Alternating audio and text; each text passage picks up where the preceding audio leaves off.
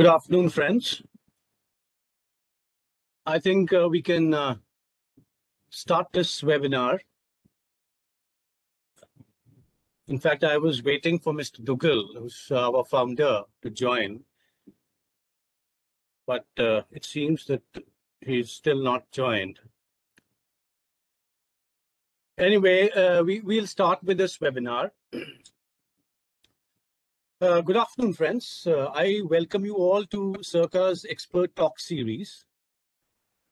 I'm sure all of you are taking special care of yourself and your family members in these terrible times.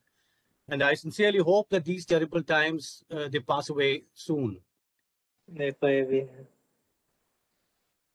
feel highly pleased to welcome Ms. Karin who's a lead environmental specialist with the World Bank. And I'm really thankful to her for having accepted our invitation to be our expert speaker for today's talk. Thank you, Karin, and welcome. Thank you. Good afternoon. Now I'll straight away pass on the baton to Professor Sagnik to start the session with the introduction of the speaker. Professor Sagnik, over to you. Yeah, thank you, Emanji. Good afternoon, everyone. So it's a great pleasure to introduce today's speaker, Karin Shepardson. Dr. Shepardson is a lead environmental specialist in the World Bank's Environment, Natural Resources and Blue Economy Global Practice South Asia Region Unit, with over 30 years of experience on various issues at the intersection of environmental science and development policy. Her areas of expertise span a wide range of environmental topics, from air pollution, solid waste management to climate change, agriculture and rural development, forestry, biodiversity conservation, and ozone depletion.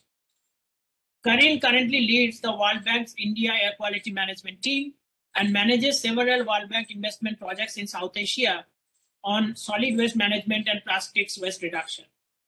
She has led World Bank publications on environmental institutions and regulatory capacity development, managed large portfolios of IBRD and IDA investment projects with multi-sector teams, and served for many years as the global coordinator of the World Bank's multi-billion-dollar Montreal Protocol, Global Environmental Facility, and Climate Adaptation Fund programs.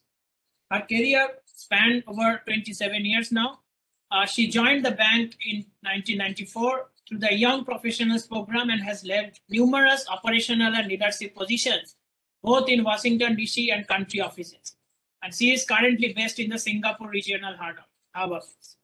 So she has an interdisciplinary educational background with degrees in environmental science, civil engineering, economics, and public policy from Macalester College and Tufts University in the United States. We have the privilege to work with Karin and her team. So welcome, Karin, once again, and over to you. Thanks so much, Sagnik, for that great introduction. And we really we're working a lot with you and appreciate the work that we're doing together. I wanted to just start, well, first of all, thanking everybody for taking the time to come to connect for this talk, given everything that's going on in your own backyards and homes and families. So I really do appreciate that you are still interested to come and hear from us at the World Bank what we're doing on air pollution. So this topic, I'm going to talk today about airshed management and this convergence of science and policy, taking it to the impact scale. So this is really a lot about what airshed management is all about. I just wanted to also say that I really feel there's no better place to be having a chance to talk about this than at IIT Delhi's, the Center of Excellence for Research on Clean Air, because you are an interdisciplinary center and you're intended to bring together stakeholders to talk about issues just like what I'm going to be talking about today. So really appreciate that. Air quality management is a multi-sector, multidisciplinary approach which is required. And it's also noteworthy for IIT Delhi that you have established within the renowned IIT system, you're the pioneer of having a school of public policy that also focuses on bringing together the science, technology, and innovation. This is really important for helping engineering students to think about practical challenges and apply these in their early academic years and formative years. As Sagnik said, my academic background, and I'm from the United States, but I studied in the 1980s where this was just beginning, this multidisciplinary types of education. So I'm a product of that. And at that time, it was not very well understood, but I see that today it is much better understood, and we see kind of a boom in these types of centers and educational opportunities for students. So if we do have students out there, you know, you're benefiting from some learning. When I started, even environmental engineers or a degree in environmental management wasn't quite on the books. And then those degrees and names are very common for jobs today. But so I just want to start. I'm going to focus on, as I said, airshed management, and also just wanted to note that it really does require these different disciplines to solve the problem, and the challenges and the root causes are really anthropogenic or people-driven. So therefore, to solve it, we need to get into the political, we need to get into legal, economic, policy issues, and bring that together with the technical and the engineering solutions as well. Karin, sorry to interrupt you. Can you share your screen? Oh, you can't see my screen? Okay. No, can't see your presentation. I thought it was up. Shoot. Display setting. How about now? 1 second, probably.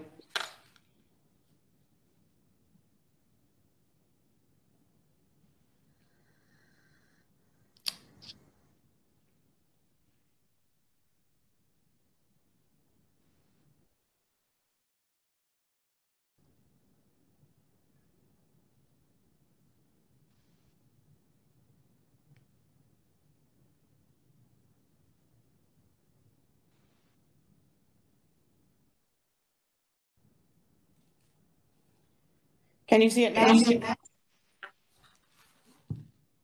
Not yet.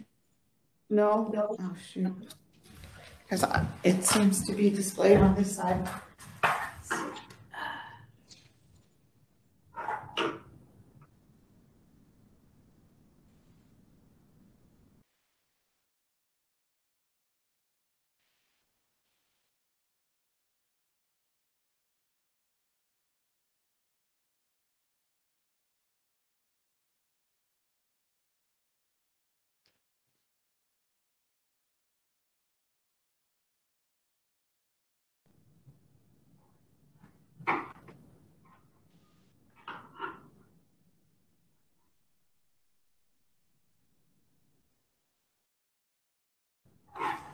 Yeah, now it's visible. Okay. Yeah. All right. Great. So let's get started then. Sure. So I was just going to talk today about break this into 4 different parts. Why is the World Bank focusing so much on airshed management? What are some of the global lessons around airshed management? How are we supporting airshed management and this shift in India? And what are some of the next important steps? So you're able to see now, just to check again to see that you can see the screen. Yes, we can. Okay, perfect. Okay, great. Sure. So I thought I would just start again. Why airshed management? I'm going to bring in some of the slides from some work that's been going on. We have something we call the flagship study. That just means it's an important study. It's part of our economic development series for the South Asia region. And we have this study focusing on air quality management. So I'm going to be bringing in a number of slides to share with you from that study. So just to start with, I just wanted to orient ourselves also in terms of where India stands compared to some of the other countries in the South Asia region, and then also to other countries in other regions. And you can see on the PM 2.5 levels that the South Asia region stands out, and India, but in particular the Indo-Gangetic Plains states of India also stand out. And in terms of being above the World Health Organization standards, and also above most of the country's own standards. This is also another overview map that shows the PM 2.5 concentrations across the region. And we can see from this analysis that practically all of the population of South Asia is exposed to levels of PM 2.5 above the World Health Organization standards. And you can see that the countries in South Asia actually have very different standards today. They're not fully aligned across the region. Some of them are on WHO standards. India and Nepal currently are not at the WHO standards for the national standards. Another quick look on the map, you can see that there's a strong correlation between the highest pollution levels and the people who live below the poverty line.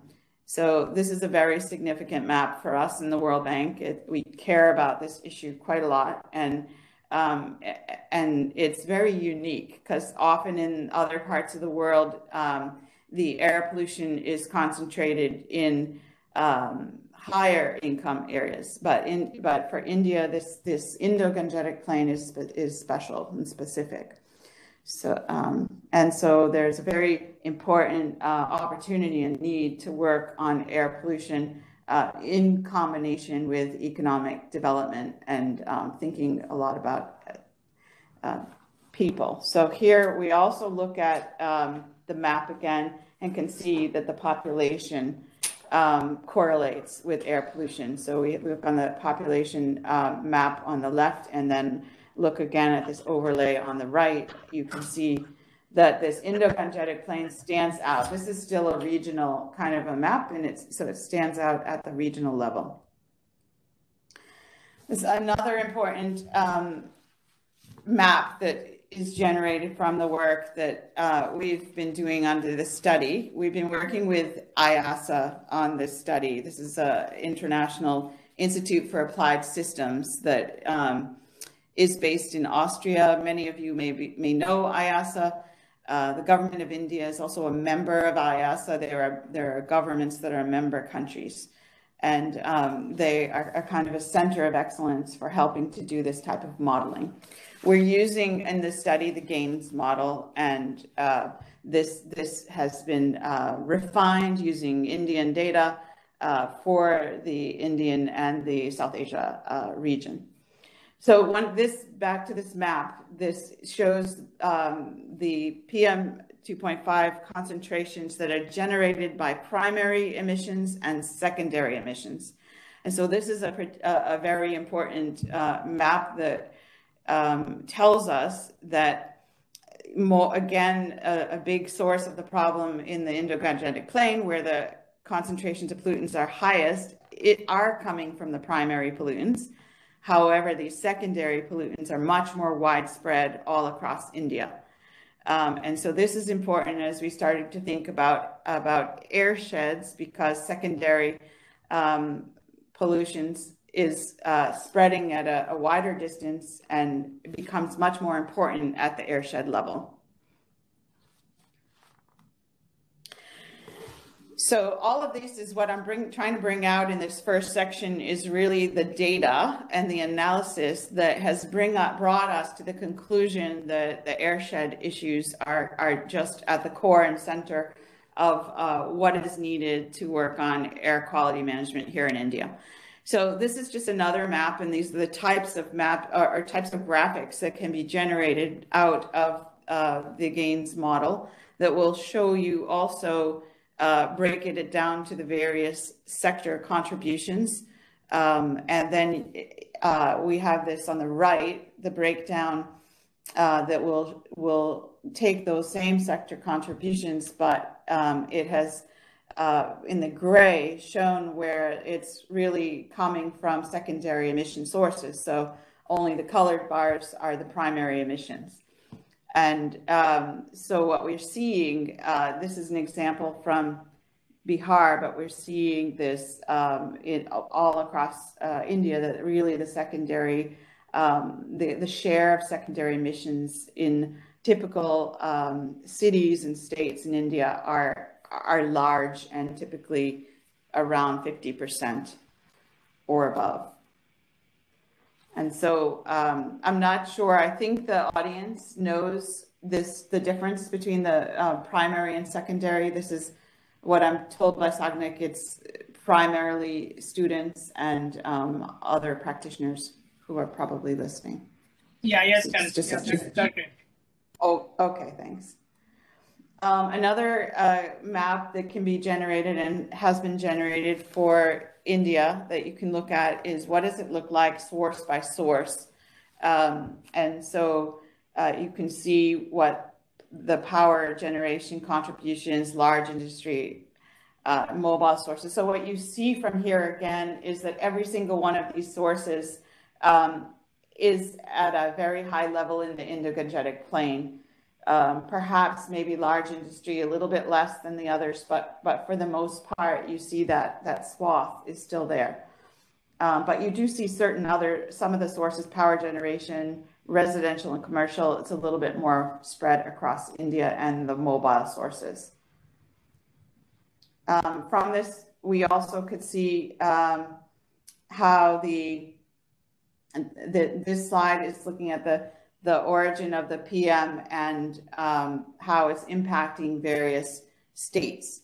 And you can see which part of that is coming from within that state versus which part is coming from outside of the state. And then you also can see what's coming from outside of India and the natural source contribution. So there is this natural source of dust, sea salt, etc., and you get that on the bottom. You can see that Rajasthan, for example, has a very high contribution, Maharashtra, but some of the other states a little bit less. But again, the big message here is that there's a lot of sources that are coming from different parts of from a neighboring state. That's the pink bar there, and then we have even from outside of the country. We also have broken this down in the model there. We call them each of the source units, but in India, that means they're states. We also can break it down to the cities, actually. So we have cities on this particular graph, and you can see similarly then what it looks like in terms of the emissions that are really within the control of the city or not. So quite a bit of it you can see that does come from still the neighboring states, and some of it that even comes from other countries for some of the cities here. So this work of the team has also, one of the main purposes was to try to understand the airshed dynamics and figure out what that looks like. So the model was able to do simulations on the exchange of air and look at pollution loads across the various seasons, and it came out with an image of some emerging airsheds. Now there might be, again, airsheds in different parts of the world are usually ultimately defined after you review the scientific information. So this is more coming from the scientific side in terms of what it looks like, where there's the majority of the exchange of air. And there were two main important airsheds that popped up for India, where the high concentrations are in in the Indo-Gangetic Plain, and you could consider those two sometimes part of the same airshed because there is exchange across them as well. But the share, what the model showed is that the share of the sources that they could control within the particular airshed, for example, in this airshed number 1, which is the western side of the Indo-Gangetic Plain, was about 75%. And sorry, it was 42% that individual states could control by themselves, but if they work together, then collectively they could control about 75%. And then for the other airshed, it was about, on average, if the states work by themselves, they could control about 40%, whereas it's closer to 60% working together. So these types of analyses have been run on this data. And this is a little bit more of a quick zoom in on those two airsheds, and the western side, the state of Punjab in India and the Pakistan Punjab, for example, have some airshed connection. And then we can see down on the eastern side of the Indo-Gangetic Plain that West Bengal and this airshed with Bihar, West Bengal, and has connections with Bangladesh. And so for those certain parts of the Indo-Gangetic Plain, certain states or certain regions, then this international dimension is particularly also important. So what are the key takeaways from out of looking at this? It's really that there are these emerging bigger airsheds. It's not that there are not micro airsheds. There are other airsheds within India, but these are the big ones to think about, and especially the ones that are crossing across state boundaries. It does point to the fact that a regional approach is necessary to really get to that scale that you need to tackle the emissions. And that these plans, that this nesting is something that is needed. So you need to look at various scales, and because the picture looks different when you look at each scale. And so we think that, again, in the work, that the state level is a very good unit to work with, because the states is a very strong jurisdictional boundary as well. But it also is a size geographically large enough to look at. And then we are also looking at the emissions at the cities, and now we're doing some work on the urban local bodies as well.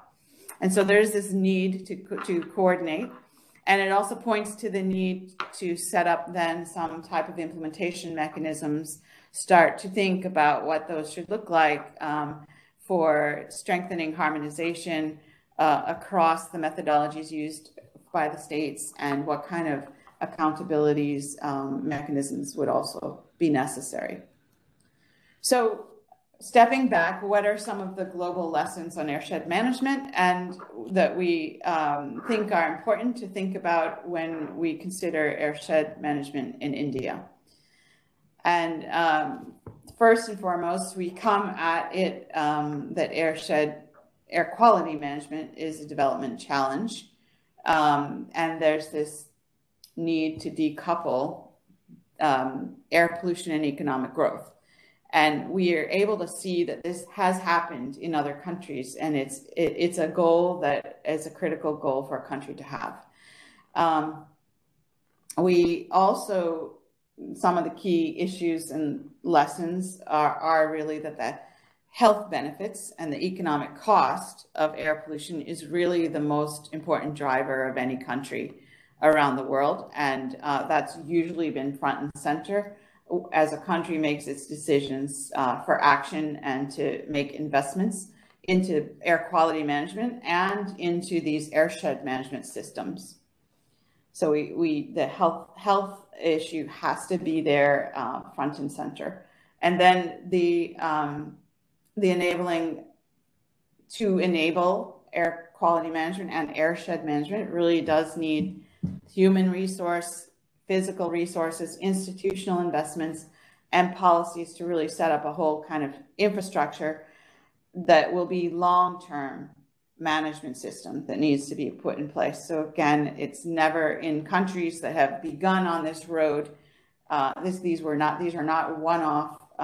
They may go in steps over time, but it's a progressive road ahead to building that long-term management system.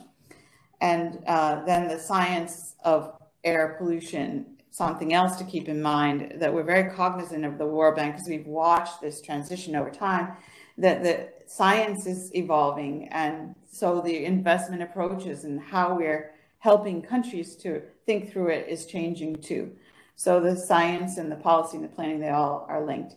So this whole issue of long range secondary emission sources, they're much better understood today, and we would not be having the same conversations that we're having today 15 years ago. It would have been very pioneering. It would have been much newer. But now it's very well understood and that is necessary. Also, the technology and the tools we have are changing, expanding, and then this interconnections between the air quality management and the air issues with other big development issues, including climate change. So we see in this graph is just what has been a good trend.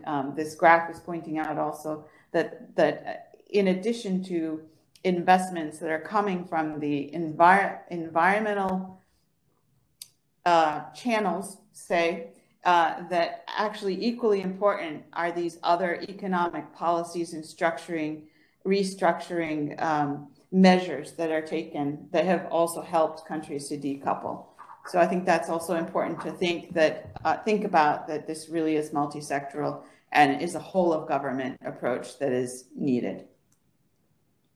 So quickly, also, there's a kind of a trajectory that has been mapped out that could be followed to get up to this airshed management. First, of course, collecting data, making sure you get the evidence that you need, then developing the modeling, then introducing some types of reforms to enable some of the work, and bringing this into the levels that you can start to manage it, in this case, at a state level, and then bringing it up to a regional level where you could capture the entire airshed. The main point here is that it does take a bit of time, but there are actually fairly good steps to take, and there are things you can do while you're taking those steps. But why do we want to get through all those steps is because at the end we're able to save money, we're able to do things more efficiently, and we're going to be able to make better decisions to manage the air problem. So what also are some attributes here? We've done quite a bit of an analysis on this, comparing around the world, and these 5 attributes come out that there needs to be a strong authorizing regulatory framework. There needs to be a nested planning system because we're dealing with wide geographic areas. And we're crossing administrative boundaries, so that the interconnections, what we call the vertical coordination, is needed as well as horizontal. The committed executive, so the making sure the money and the funds are allocated, setting in place the policies and regulations and incentives, which are also needed on compliance and for other action.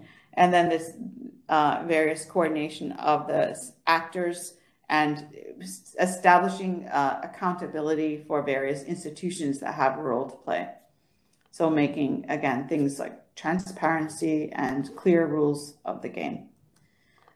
We look also around at the world. This is just 2 countries, but we actually have done an analysis of a much larger set of countries. But these show 3 dimensions that are very important: this planning dimension, the implementation dimension, and then how you set up accountability. So at the planning, this nesting in the need to have coherence at the various levels.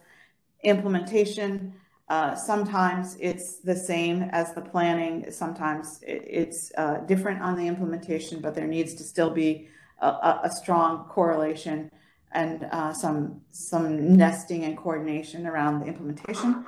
And then again, for accountability, this is where the legislative and the rules get applied. And again, that's different for each country, but these are federated countries just like India, where there is already some good experience with airshed management. And we are seeing that most of the federated countries do have, for air pollution management, for air quality management, have set up systems like this.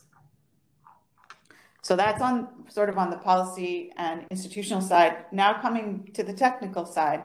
The technical side, because air pollution management is a very technical issue. Environmental issues is one of the most complex technical fields.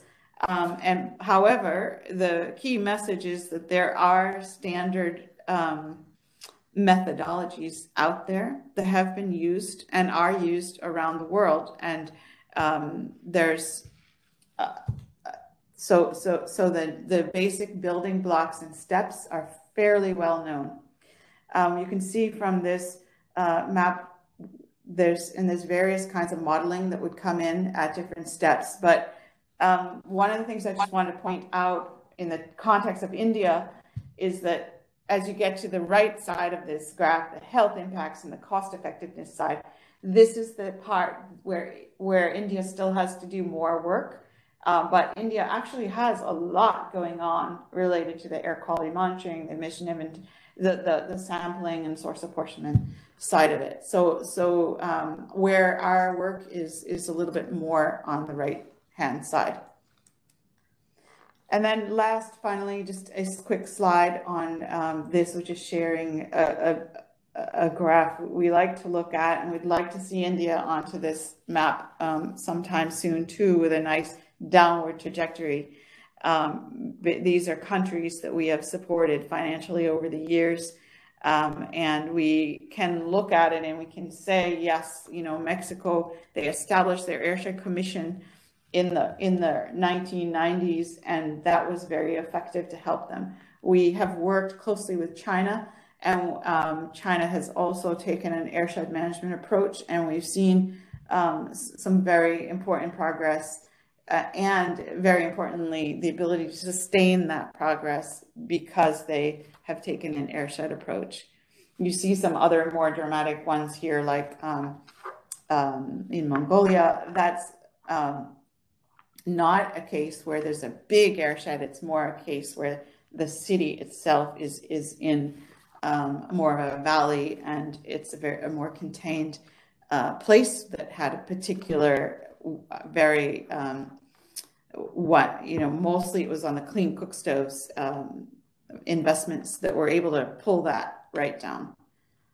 So I have a slide also on China. And why did I put this in? Because we're really translating some of this work from China because they have approached this very systematically. We've worked very closely with them, so we also know and understand. Jos Stein on our team, that many of you may know, spent many years working on this program.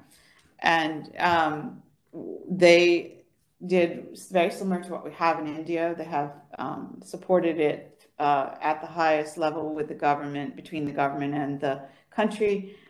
We used a variety of what we call instruments, meaning our technical assistance and also investment support.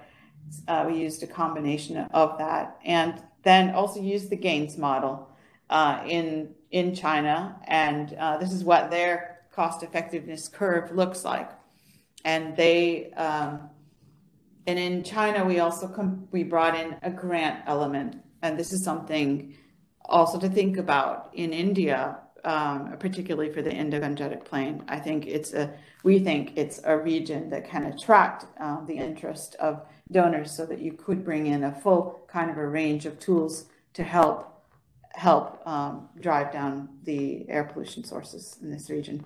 In China, you can see the bottom of the curve. You could see from this curve that investments, for example, in agriculture, in this sustainable agriculture practices and fertilizer application, you could actually drive down your air pollution at a lower cost than other areas. And so they have invested in a big way in that, and that has been a big part of their success. So how and what are we doing in India? I'm going to do a kind of quick overview on that. Everything that we're doing in India is driven by the NCAP program, where we're trying to support the implementation and the achievement of the goals of the NCAP. With the recognition that it is a good start, but some of the issues like the Airshed are not embedded in this initial version of the NCAP. NCAP was envisioned to go out further to 2030. So it is also the work that we're working on with MOFCC and other partners is something that can help feed into the next iteration. We also think that bringing in this linkages between the air quality management and climate change are very important, and NCAP has that in it. But at the implementation stage, we need to figure out what more to do, and so that's another area that we're thinking about. And the gains model integrates climate change. So this is again a powerful tool to try to use to ascertain both the air quality and the climate benefits. So quickly, again, this technical assistance, it's a 3-year technical assistance that the Ministry of Environment Climate Change had requested the bank to work, and they asked us to work at a lower level, at a more granular level in certain states. So we've chosen the eastern side of the IGP to do that with Bihar and West Bengal and UP. In a little bit more concentrated way, but we're working at the national level, the state level, and the regional level on various things. We're working with the CPCB on some of the guidance, working with the ministry on their reformulation on some of the NCAP and materials related to learning on NCAP. We're also working then at the regional level, which is a very important level, on all across the Indo-Gangetic Plain states. While we were able to be on the ground, we did have some face-to-face workshops and things, but we've been mainly doing virtual discussions since then for the past year. So again, these are just who the key stakeholders are at the national level, who I've just quickly mentioned already, so I won't dwell on that too much. But one of the goals of the technical assistance is to really help shift and build some of this capacity so that we could then come in and actually support a larger investment in India, for working with various states to help on implementation. So that's one of the output goals. Then I want to go into briefly a couple of the specific activities that we're working on. And Jostein just came in, which is good. I have some company here in Singapore now. We are working on, we nicknamed it AQM Mod. So those who are working with us have heard that name before, but it's really a AQM planning and implementation practice group that has been established. And we've been working very closely with Sagnik Dey, who's leading a team at IIT-Delhi, and we have, they've partnered with NIRI as well. And IASA, who I mentioned earlier, is supporting this work as well. It's taking the information that you saw in the first section, which were some of the gains model outputs. It's taking that and handing it over really to Indian institutions to take this on into their own version. And so Sagnik is driving this group that is working to really refine a lot of the data, and each of the state teams are working there too. And this is going side by side with the work that we are doing with the CPCB to also help to test and pilot how some of this work can be done and then use it to help inform national standards and guidance. So we're very much trying to keep them involved and in the loop as well at how this is moving forward. So then another piece that some of you may have heard about before, if you've, because we did have one webinar that shared some of this work from Bihar, but as an example of work that we've done is helping the state of Bihar, which was a state that didn't have very many air quality monitoring systems out there. We've helped them to design an entire state system. And that system is right now, as we speak, being deployed. So we understand it's actually now going to be operating by the end of this month, and you'll start to see data coming across the various districts of Bihar. So in about a 1 year period of time, they're all virtually, they've been able to go through this whole process of analyzing, looking really on the ground and using things like Google Earth to look at the geography and topography and study the dynamics so that they could set up a true statewide system with border control stations and coverage across all of the rural and the urban districts.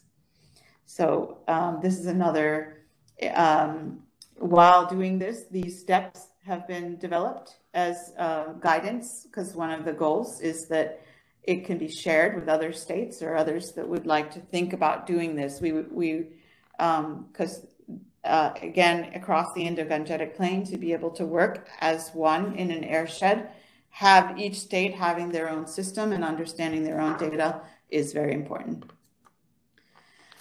Finally, coming back to some other work that's going on right now that is linked to what I was just talking about is nesting of modeling. So the GAINS model and this modeling group I was just talking about, that is has different modules that are at the city level or at the state level. And it can also be combined with other models that are at the city level, for example, that might be looking on a more micro scale. So this is a brief image that shows you that depending on which scale you're working at, you see different things. So you will see a different percentage of secondary and primary emissions, and you'll see different emphasis on different sources also looking at the scale. So this work that's going on right now is trying to make the connections so that a state and an urban agglomeration city could each understand their own sources and understand what the airshed related impacts for those or contributions for those sources are, so that a full state plan could be developed that looks at this in an interconnected way. So this is very pioneering work. I think it's the first time that it's been done. We have some international experts that are also helping the team, and that's what I understand, that it is really pioneering these interconnections. And as part of that process, then this team has also developed a kind of a roadmap for how to use the modeling to inform and develop a state action plan. So setting up the model, looking at the source contributions, making these nesting connections that I was just talking about, setting the goals and targets, and then being able to run scenarios, and finally getting down to the granularity of not only what sources and what things, but actually the where. So within our city, where should we target first to pull down the emissions most, and the same for across the state. So this work is going on now. This is something that, again, Sagnik is very involved on this team. We have another IIT Delhi professor, Dr. Kota, also involved, and the IASA team working with the World Bank team on this. So finally, what are the last steps, or what are next steps? So I think a key message is that there's really a lot going on in India right now. So important next steps are really focusing in on implementation. And so there are a lot of, we have the Delhi has the first air commission in India, the Delhi and the surrounding jurisdictions Airshed commission. It's important to support that new commission and to help them in their role to really get to this wider scale for impact. There's the 15th Finance Commission Million Cities Challenge Fund that's been announced this year, and this is also a great opportunity to work with these mega cities in India to really push for the air pollution at a higher scale. But also it's an important opportunity to work with those cities to understand that they're part of a wider airshed too, and in order for them to pull down their emissions, they're going to need to actually take that bigger perspective.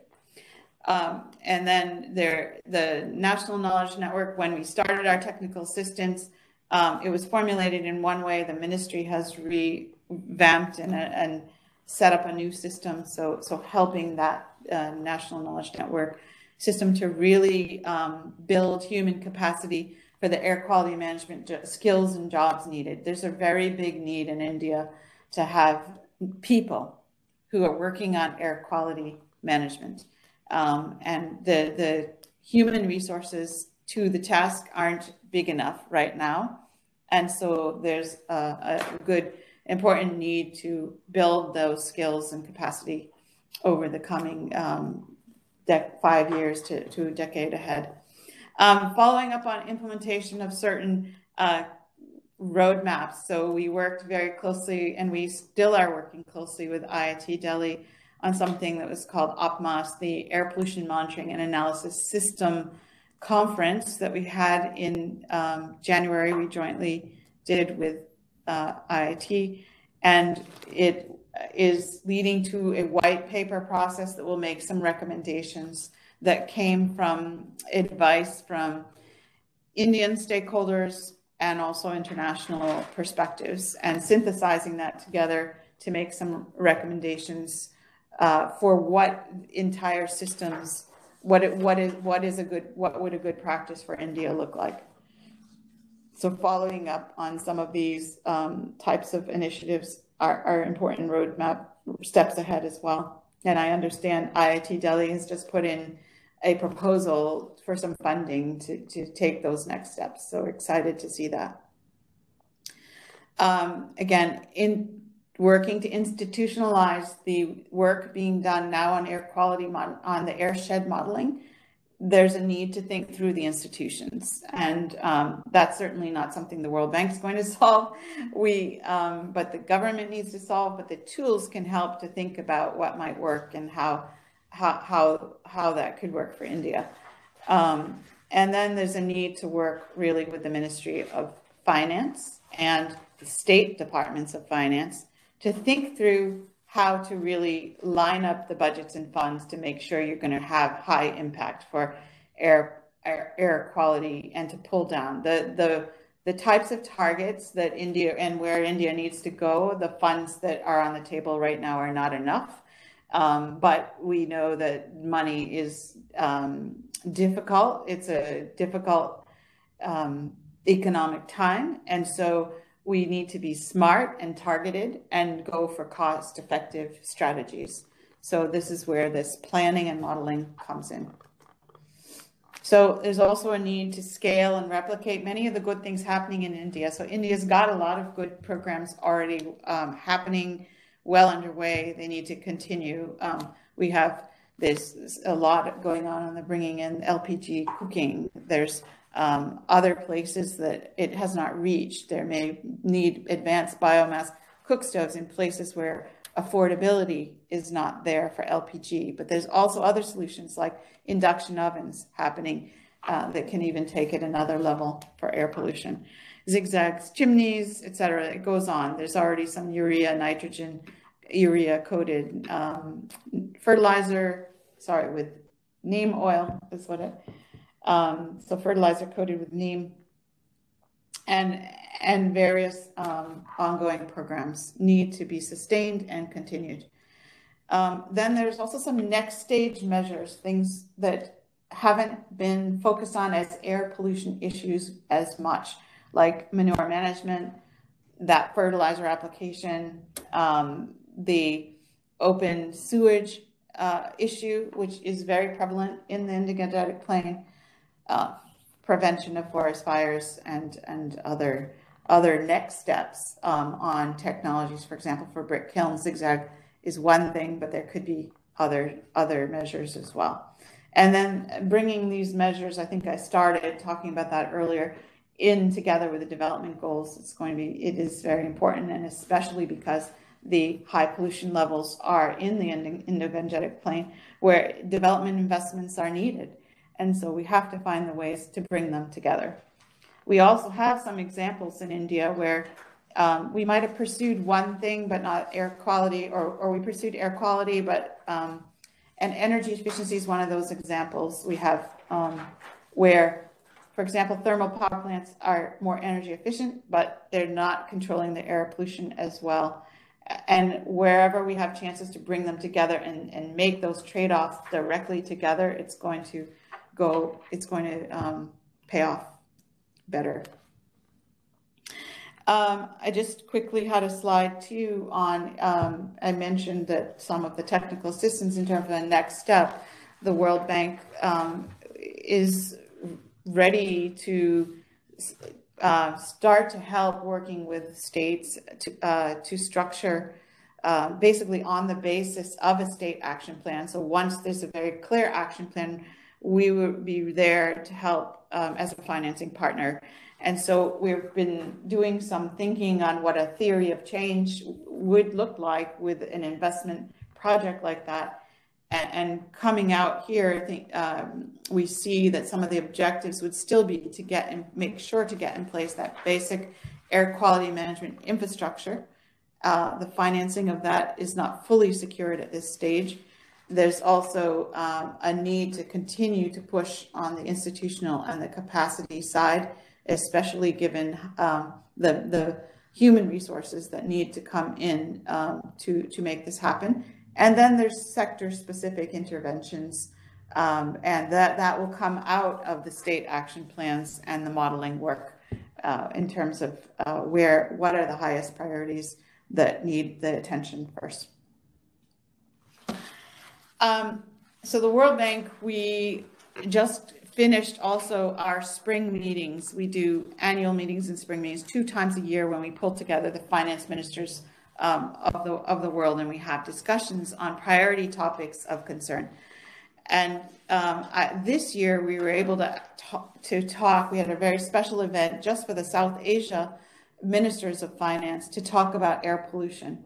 So I wanted to just bring in a couple of slides from that and explain to you a little bit about the analysis, because it's really the Airshed analysis, this flagship report that I talked about, that again presented the compelling evidence enough to our management to recognize that yes, this is something that we have to raise to the ministers of finance, because they have to understand that it has been solved in other countries with ministers of finance very much at the table, and not really just as a sector issue on the side.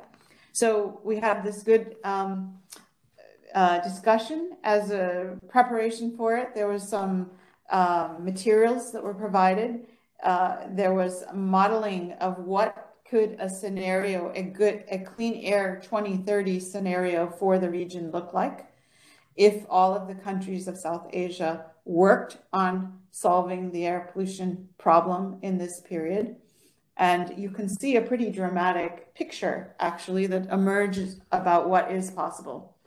So it is possible if if all countries together were working on this issue.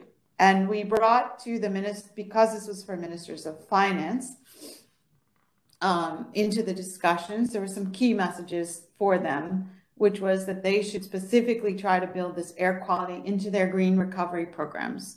So green recovery programs happening all around the world, needed because of the financial crisis of COVID. Please help to mobilize finance at scale and support policy innovations.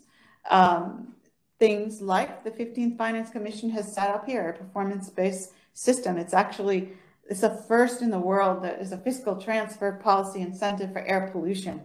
Very pioneering. And it was discussed at that level. We also had the chairman of the Finance Commission speak to the audience on that particular topic. But economic policies, restructuring policies, these are really important, and they should be filtered in through the budget discussions.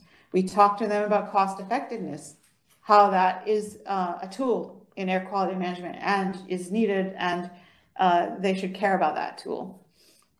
We also talked about the transboundary cross-border collaboration and again, the opportunities for that. We gave them some background materials.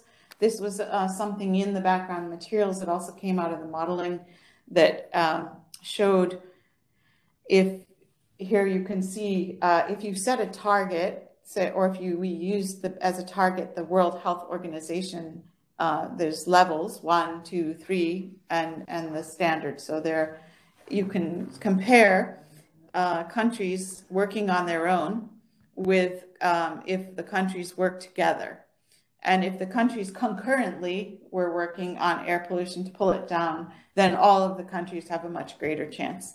So the spillover effect of air pollution comes out pretty clearly in the modeling results, and it was an issue that resonated with the finance ministers as well. There was also a graphic that I'm sharing here on cost effectiveness that was shared with them. One of the key interesting things I find from this is that the legislation, just making a policy decision doesn't actually cost anything. There are costs to implementing it, but taking that first step. So there's been a lot of decisions made, policy decisions that are very positive for air quality management in the region. And so this graph shows that there's already a great start. However, it also modeled and went through what would be the benefit in terms of cost for the GDP and the benefit in terms of achieving reductions in air pollution.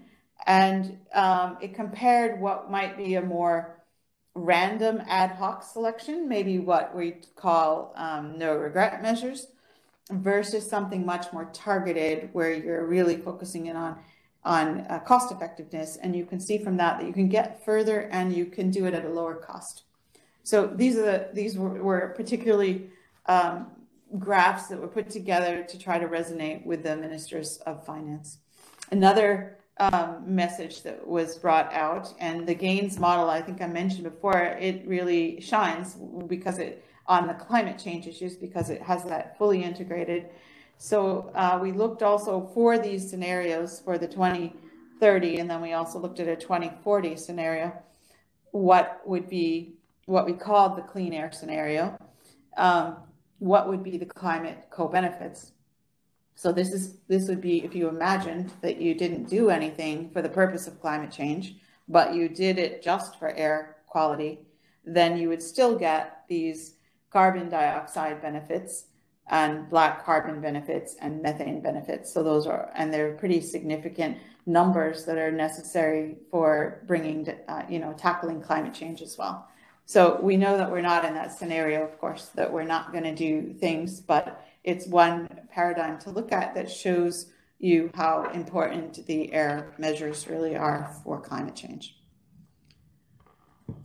So that's quick overview. I hope that you were able to get from that, again, the compelling evidence and why we're sort of organizing all of our work around this Airshed need in India. Yeah, thank you, Karin, for a fantastic overview talk. In fact, it's really great to see how World Bank is helping all the countries, particularly in this part of the world, in dealing with air pollution. Before I open the floor to the audience for questions, in the audience, you can either raise your hand or you can type in your question. So I have a question actually, Karin. So you mentioned about the financing, and I think this is very important. So 15th Finance Commission has actually shown a way to deal with it, but still I think there is kind of a disparity in financing in India, particularly when you see the 15th Finance Commission, how much fund they have allotted for these urban agglomerations versus how much fund actually is there for NCAP. In fact, NCAP is actually kind of underfunded. So how do you suggest, we sort of move to a more balanced financing and dealing with this entire airshed management aspect? Yeah, thanks. This is a great question, and I would agree with your assessment. Or did you want to take some other question?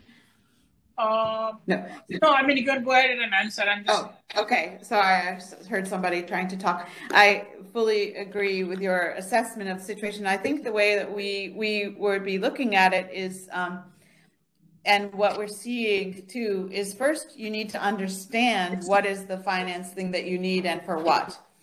And so that case has probably not been made very clearly to be able to move, to really in a compelling way put on the table and say, we're missing this fund, so we have this finance gap. So the work that we're for example, in Bihar, we're having some very good discussions there, and we're working with them also to do a kind of an expenditure review. So correlating the air quality work with the budgeting system in the state, and our goal is to enable them to be able to put on the table and say, yes, we have these needs, but we want to see it correlated with the cost effectiveness that comes out of the modeling exercise too.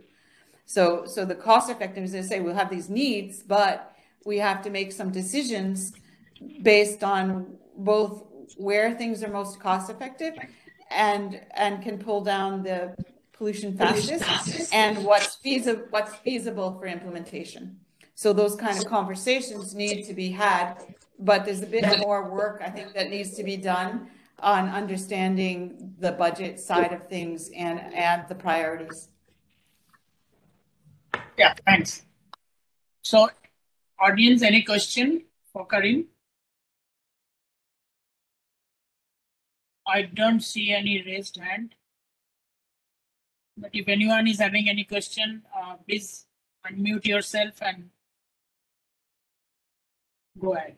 So I also wanted to add on the financing, since that's because we see these gaps, exactly what you said, that there's potentially a lot of money that will go into the 1 million plus cities if they can earn that money through the performance. But the rural sources of emissions we think are really going to be very important, and we don't see resources there. And then there are smaller non-attainment cities that also need attention and funds. So again, as we put together support from the World Bank to help the government of India or a particular state, we will definitely be looking at channeling maybe some of our resources in the places where there are those bigger gaps. Yeah. So, yeah, Karin, there is a question. So somebody asked, like, how do airsheds evolve in time? Whether the presented plan considers this evolution in long-term plan? It's a great question. I think that with climate change, everything, since it's dependent on atmospheric science, and we see that's all changing with climate change. So I think for sure it will change over time. However, However, what we see, for example, in other countries, that often the airshed definitions are following kind of watershed definitions. There's a very close correlation, and it's because of geography. So geography is not going to change radically, but the atmospheric conditions may be changing. So you have certain parameters changing and others not. So I don't know if that question is about, if you're going to establish an institution or start to treat it administratively, then how long will it stick? Of course, you'll have dynamics of air throughout the season, but that would have been considered. But we see, like, California is a very famous one that most people know about in the United States, and they have a big mountain range, just like the Indo-Gangetic Plain has a big mountain range behind it. So that mountain range isn't going anywhere to have an influence, and so that's always going to be a wall or a border. Thank you. Okay, I don't see any more questions in the chat box. Anyone wants to ask any questions?